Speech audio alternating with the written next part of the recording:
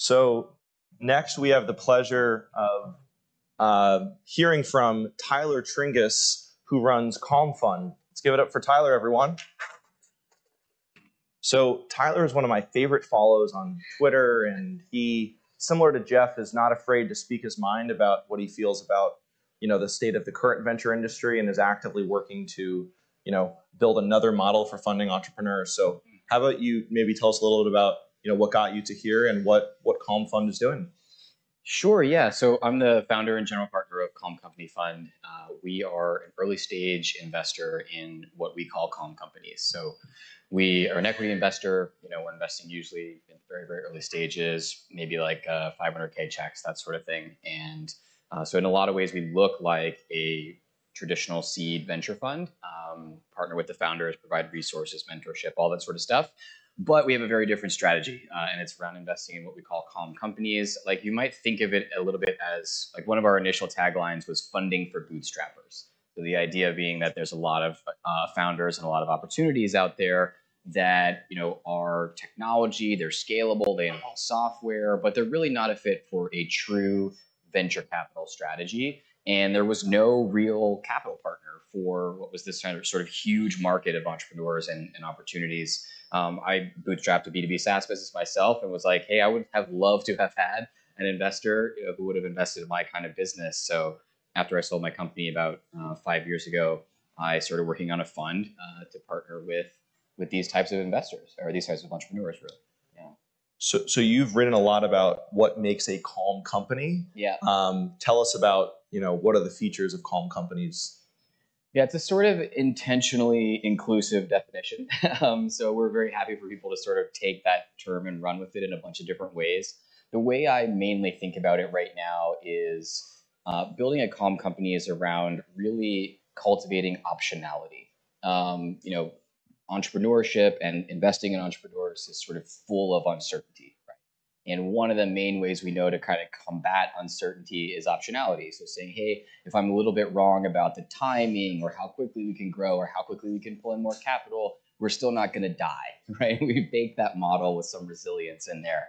And that's really what it sort of boils down to for me. So in practice, that looks a lot like, I forget which slide it was, but in Jeff's presentation, like that whole laundry list of stuff of being capital efficient, making more money than you spend, growing at a sustainable pace, not burning your team out, all those sorts of things build a lot more resiliency into a business that let you stay in the game for the long term.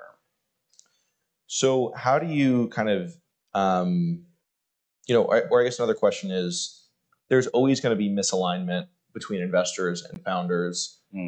From what I understand from your writing, you've done your best to minimize that misalignment as much as possible. Yeah. Can you maybe speak to kind of like just more detailed, okay, what are those actual different incentives and how,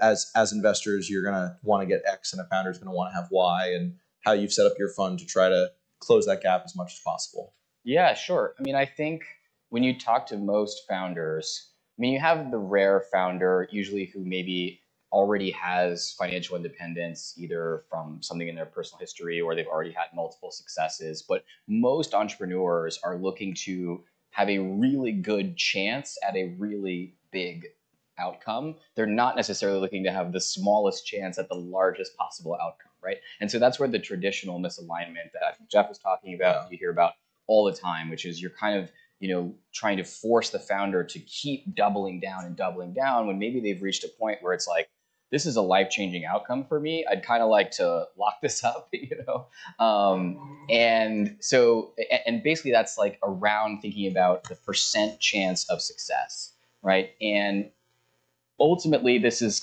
sort of baked into when you think about how you raise a fund. The business model is you kind of sell this thesis to your LPs and then you go deploy it.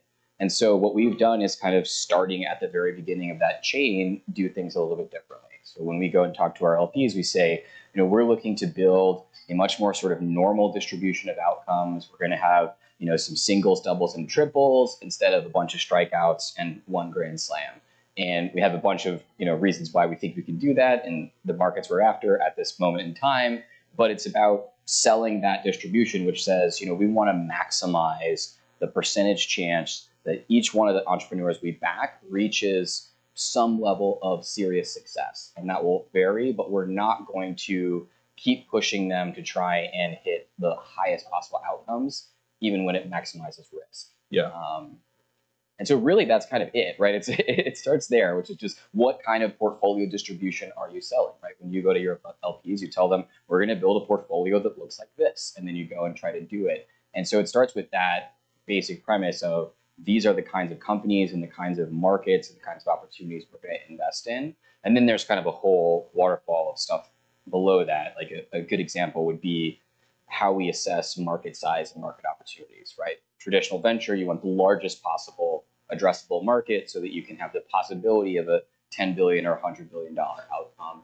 We intentionally actually avoid the largest possible markets because we think they're going to be very, very competitive and have lots of capital flowing into them, and you're going to have a lot of winner-take-all outcomes, and we don't necessarily want that. So we look for like much more kind of overlooked niches, which are still large enough that you can have really good outcomes, but you are not going to have this kind of like cutthroat battle of 20 companies trying to be number one. You just have one or two clear winners, and the market's just not big enough to really attract either like big public companies or massive venture funds to kind of go after it. What are some examples of markets that you are focused on that fit that criteria? We do a lot of stuff. So right now we're really focused on B2B SaaS businesses, and we do a lot of stuff in kind of like industrial applications, right? So you might see some overlap to the previous presentation, right? Where it's like, okay, we're going to do a blockchain for fisheries. Well, also B2B SaaS for fisheries would be something we might be interested in, where I mean, fisheries is actually kind of big. That's maybe not a good example. Yeah. But like, you know, we've done some stuff in the, we did an investment recently in the food safety industry, right? And it's like, okay, you have all of these food production and packing plants, and they're still doing stuff with their like safety protocols and health protocols with checklists and, you know, clipboards and stuff like that. And if you really do the kind of TAM analysis, it's very difficult to see how this could be, you know, a $10 billion company serving software for this. But yeah, like they could build a really fantastic multi-$100 million company, and if they're capital efficient and if they don't raise so much money along the way and they keep their valuation sane, and they have the possibility to either build a super profitable company or exit to private equity or something like that, it can be a fantastic outcome for everybody, for investors and founders. So you've made a lot of investments at this point over the 5 years you've been in business, and how often are you the kind of only investor or only institutional investor on the cap table, or how often do they end up raising more money? So pretty often we are the only investors investing at the time that we invest, or it'll usually either be just us, or it'll be us and maybe some angels, like either that the founder brings from their network or industry angels. It's pretty rare for us to co-invest with other funds, just because most of the funds that exist are sort of, you know, they've sold this venture capital strategy, and so we're often pretty rarely aligned with other funds. We're investing early enough that it's like sometimes it's unclear, right, what the opportunity is. So we'll find opportunities for collaboration with funds in that point, but frequently it's just us. You know, we like to take very high conviction bets where we're not really looking for consensus of other investors. And one of the things that enables that is that, you know, our model is not predicated on the company needing to continuously raise lots and lots of additional capital. So it interestingly lets us be more contrarian than a lot of funds that might even talk a lot about being contrarian, because we don't really care what Series A venture funds think about this market. If we like it, we think the company is going to be profitable and successful, we can place a bet on it. Yeah, it's funny. There's definitely a lot of, I'd say, overlap between how we do things at Unbounded and Calm. I think the main difference is just that rather than looking at a portfolio of industries that are currently kind of niche and overlooked, where we can kind of invest just ourselves and be happy, we're investing in kind of what we think is the best market of those all. And that is today maybe niche, but we think will be a massive competitive market in the future. But as you know, at this stage, the founders you're hearing from today, it's not overblooded with capital, at least yet. Yeah. How do you think about that in terms of like, you know, so the way we address being non-consistent in that way is just, you know, the company's not, we pick companies that aren't going to necessarily need to raise more capital, right? They sometimes do, but they don't need to. Yeah. How do you kind of address the We have a mix in our portfolio. Yeah. So there's some companies where we feel like based on the revenues and the gross profit they have now, it's like very similar to Calm Fund, where it's like, hey, it's probably best for us if you raise like one additional venture round at some point, but you definitely don't need to stay alive. And then there's other companies where it's, hey, maybe the way they're using blockchain today makes them a bit more niche, but they're in like a big industry, gaming and fintech, such that if they get additional types of traction, we feel like at that point, then lots of venture funding becomes available to them. Yeah. But I definitely have a lot of interest in building a firm / connecting firms like ours, and hopefully other entrants that are at the later stage that allow for kind of non-consensus bets to be able to continue to thrive, that aren't necessarily just those that are extremely capital efficient. Because while I think for most businesses, taking kind of the calmer company route probably makes more sense, there's still some businesses that just require a lot of capital up front before you're going to see real revenue or even profitability. And I think from the way we think about the value of blockchain, we want to be able to make some of those bets as well. So it's a mix. Yeah, that makes sense. Yeah, it's so freeing to be able to make these bets. I think one of the things we're seeing in the market right now is this idea of like the seed stage, Series A, Series B, and how it's this kind of pass the baton thing where you always have to be sort of trying to gauge where the market is, not necessarily what the fundamentals of the business are, but what are the next layer of investors going to want to see. Right now, you have so much uncertainty in the market that whole food chain is just breaking down. Yeah. When I talk to like friends who are just like more traditional seed stage investors, they're like, we are not getting signal from Series A investors on what they want to see from us in 12 months. So we don't know how to place our bets, right? And it just becomes this very difficult kind of market to operate in. Whereas we're just sort of like, hasn't really changed. I never cared what the Series A investors wanted to see in the first place. So, we're just kind of continuing to deploy capital, even as like uncertainty has kind of like ramped up in the market. Yeah. So you've written a lot about, not just why you think this is a good investment strategy, but why you think there should be more calm companies like in the world. Can you speak more to kind of your, non-financial motivations behind Calm Fund? Yeah, I think I want to see, I think entrepreneurship is an inherent social good. A lot of my friends are entrepreneurs now. I think like they, especially once they sort of achieve some amount of outcome, they tend to be like very good societal actors. They give back a lot, and I want to see more successful entrepreneurs. And, I think it's easy to sort of like, I don't want to be up here like bashing venture capital. I think venture capital is great, and I think I really deeply admire when you have investors and entrepreneurs taking these true ultra high risk moonshot bets.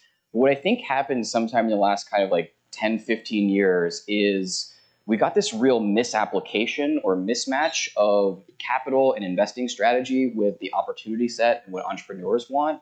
And it kind of stemmed from like the maybe early 2000s software market, where it was this very high risk thing to launch a website, or when you needed $2-3 million to launch your V1 of your iPhone app to even get it in the store. That was a real venture bet. You were investing $500K in 2 people and an idea. You'd need to put millions of dollars before a user would even use it. You did need this kind of like moonshot mindset. But now all of the software and software enabled and internet economy, this like massive part of the global economy, doesn't really fit that risk profile anymore. You can actually launch a lot of these businesses with very little capital or sweat equity. And also like the upside is not quite the same. You can't really launch the next Salesforce or Shopify.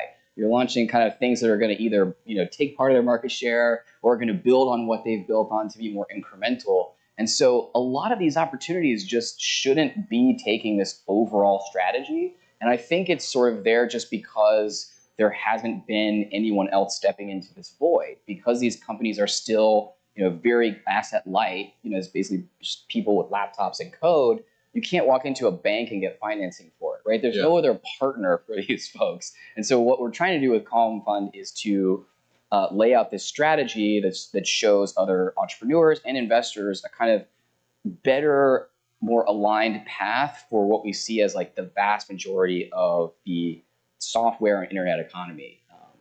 And so, I just want to see like a lot more companies succeed, really. I've just seen too many great companies fail because they, had this sort of original sin of, well, and I had this experience myself where it was like my first company I ever wanted to build. It was like, well, I learned to code. I had this really cool idea for something in the clean tech market. I built a software product. Okay, I could use some money to get this thing off the ground. I don't know. I guess I should talk to VCs, right? They're the only people who invest in software. And it turns out like they were not a great fit for the company, and I just see that over and over and over again. And I would love to build kind of a little bit more of a path for those entrepreneurs to just find success. Yeah, and I really appreciate Jeff sharing his story today. And there's hundreds of Jeffs out there that don't have the privilege of buying their company for pennies on the dollar out of bankruptcy, and they could have had great businesses serving hundreds of thousands, millions of people if they didn't choose the wrong investment partner. Sure. So, yeah. Definitely with you on that.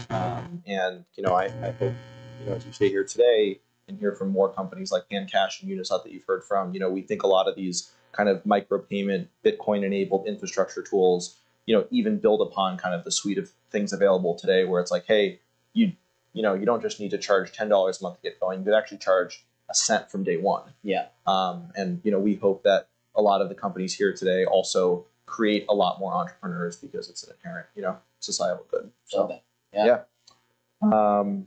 So, going kind of more to Calm Fund, we talked about this earlier, and your letter made a really big impact on how I personally have kind of approached, Unbounded Capital's management company. And you wrote a very kind of honest, vulnerable, letter about kind of the, beginning of Calm Funds now and the changes you've made. And, the TLDR is that you made your management company of the investment funds a more calm company. So just tell us about that journey and what made you decide to make that decision this year. Sure. Yeah. I mean, the first decision I made was to make it slightly uncalm for a little bit, because most, like, the fund model, it is a lot closer to a kind of bootstrapper mentality. Right? Most funds are run as profitable from day one, in the sense that you go raise the fund and you get that stream of income. Usually you put your costs below your management fees, and you're kind of sustainable business. You grow as you accumulate more AUM, and so it's pretty close to that kind of calm company model. As we were in the very early days, so 4 years in, we raised some pretty small funds to just kind of prove the thesis, and started to go really well. And I realized, hey, like, I think we have a huge opportunity here. There's just tons of these companies out here. It is kind of one of these potential winner-take-all markets that we are kind of avoiding in our actual thesis, but we're actually operating in them. So I had the idea to potentially raise a little bit of capital for our management company to kind of treat it a little bit like a startup. We cannot go too crazy with it, but to raise some equity for the GP, the management company, outside of the capital that we raise for our funds, to scale up our team, and in advance of basically growing our AUM. So the idea was there's this huge opportunity here. We're building all these tools and systems to be able to invest in, to go from investing in maybe 30, 40 companies a year to investing in hundreds of companies a year. We're going to need a platform. We're going to need all kinds of cool stuff to make that happen. And we decided to do that ahead of actually having the AUM we would need to invest in hundreds of companies a year. And it was a bet to basically say, hey, I think there's an opportunity here, and I think that institutional capital is going to recognize the opportunity and come along for the ride, and we'll be totally ready. Right, by the time we're ready to start taking on a $200 or $300 million fund, we'll have the team, infrastructure, everything ready to go. And we placed that bet, about a year and a half ago, 2 years ago now. So we raised like about $1.8 million in GP equity for the management company, executed on that playbook. The bet did not work out in the sense that we built all the cool stuff and we were totally ready. We still aren't ready to invest in hundreds of companies a year. But I think I underestimated how slowly institutional capital comes around to a new thesis. And so, basically spent a big chunk of last year pitching everybody, every foundation, every fund to fund, every institutional, and every endowment you've probably ever heard of. And they were all like, yeah, this is really cool. Makes a ton of sense. We're not ready. It's basically what we heard. Yeah. And, things just move slowly. And we were trying to pull the timeline forward. And I just recognized, I don't think we can pull the timeline forward. I think we're just going to have to wait until the track record is sort of obvious, and not kind of force them to make more of a uncertain bet on us. And so we had to unwind that. So, you know, I kept my kind of calm company ethos in the sense that I didn't, you know, go completely all or nothing. But, you know, we were basically like a seed stage startup. We were burning cash, right? We were taking some of that money we raised, and we had grown our team to where every month we were burning down that runway. And the first quarter of this year, I had to make the call to say, you know, not changing the thesis or the plan, but being more indifferent to the timeline. Yeah. So we needed that sort of thing to happen this year, and I just didn't think it was going to happen. So we, you know, scaled back the team, made some tough decisions on cutting a bunch of cool other things. We threw some really cool events that we had to basically cancel, all that sort of stuff, to get us back to essentially like a break-even operation, right? Yeah. Where we could be in the game, doing what we're doing, you know, indefinitely, essentially. Yeah. And so I want to, as someone, you know, has gone through a similar path to yourself, I want to just, you know, question make sure the track record is obvious, because I've also looked at your numbers, and that so far it's a pretty great track record with some DPI. So is it really the track record, or like what are perhaps some of the other factors here? I don't know. I honestly don't know. You know what I mean? I don't know what I don't know. I was surprised, right? You know, I thought, I think in large part, it's been a very weird market for the last, you know, 18 months. So in some respects, I've talked to a lot of GPs who have all had trouble, you know, putting together like their first, second, third, kind of like their first institutional rounds. A lot of them thought they were like ready to make that leap, and then struggled to do so, kind of regardless of strategy, track record, anything. So in large part, I think it was sort of swimming against the tide. But yeah, we'll see. I don't know. This is part of what I talk about kind of, you know, optionality, right? Yeah. It was like, I couldn't figure out a good thesis for what we needed to do to be able to 10x our AUM, or bring in the partners that would help us do that. And so I felt like I needed to have a strategy that was resilient to my own uncertainty on that front, if that makes sense. Yeah. Makes a lot of sense. Yeah. So I got one more question I'll definitely ask, and then we're gonna open it up. But obviously we can chat about this stuff for quite some time. Sure. Yeah. So we have a lot of LPs in the audience today, many of whom are invested in multiple VC funds. If there was, you know, one piece of advice you had to give them about investing in venture capital broadly, you know, what would it be?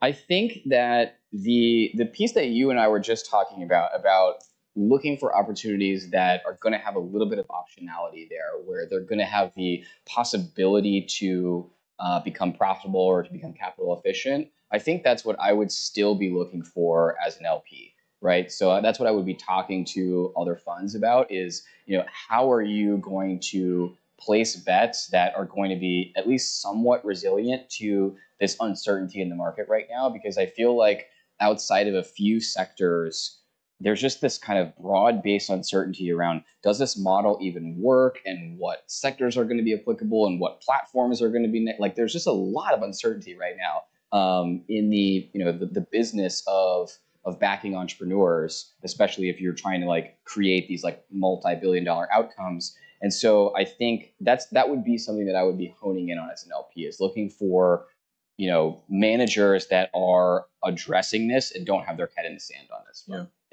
Yeah. And as we've seen over the last, you know, year and a half or so, that, you know, has been still not dominant, but much more a part of the conversation as a result of, you know, markets. So yeah, absolutely. On that note, let's give it up for Tyler. Thank you. Thanks, man. Yeah, of course.